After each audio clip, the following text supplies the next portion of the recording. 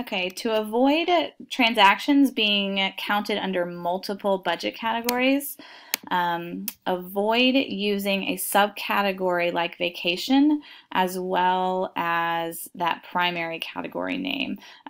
So you can see I have a budget for both travel and vacation, which is a subcategory of travel. So it looks like I've spent $1,000, 500 for travel and another 500 vacation, but this is actually only one expense that's labeled vacation. Anything tagged as vacation is going to fall under the vacation budget and the travel budget.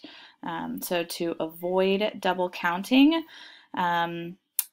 don't use a primary category and also a subcategory of that primary category. You can see up here for dining, for food and dining, I'm only using these subcategories. If this did not have the grocery subcategory, with just food and dining, then all of my restaurant spending would be counted here and here.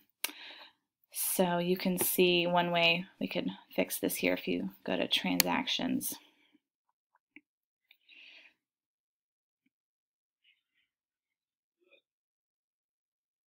This vacation expense here.